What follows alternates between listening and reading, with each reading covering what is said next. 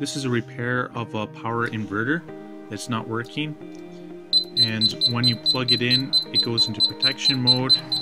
I actually put in some, plugged this into my mains, and it blew some parts, so I was trying to figure out what's wrong. So open it up and look at your board, check for any shorts. Right away I found out a short, and it was check the MOSFETs. There are power MOSFETs, and if you find a short, just remove the components to verify that they are the problem. So I'm just using a solder sucker and heating up the pads and removing them. And after you get them out, then you can use a continuity tester. You can use your multimeter to verify that they are indeed bad. So here they are. I'm just using the multimeter to verify that they are bad, and they are.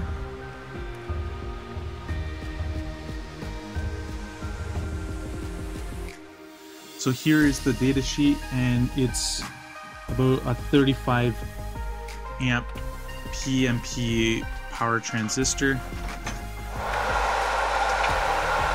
I'm soldering in the new ones, and I put a link to the description of the new MOSFETs. So here I have replaced those two power MOSFETs, and I'm plugging in a light just to see if it's working. You can see the light goes on, so it does work.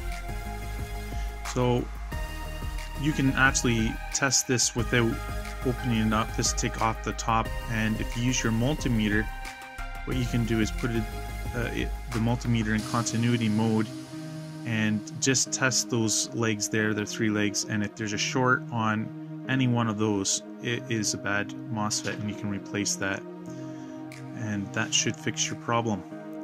Thanks for watching. Please subscribe and hit the like button.